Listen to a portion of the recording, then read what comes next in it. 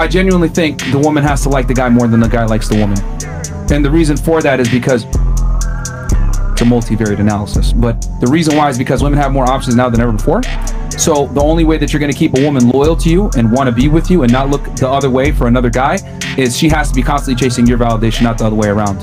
And I think this is even more important in 2023 with the emergence of dating apps, social media, etc. Women have so many options, so many distractions, so many opportunities given to them by men all the time that if she's not chasing your validation, she's going to be chasing someone else's validation. And that's the worst thing that can happen to you as a guy. You never want to be first place, because what I've realized is that women can't serve two masters. They have to be with, they're going to give their all to the best guy that they like.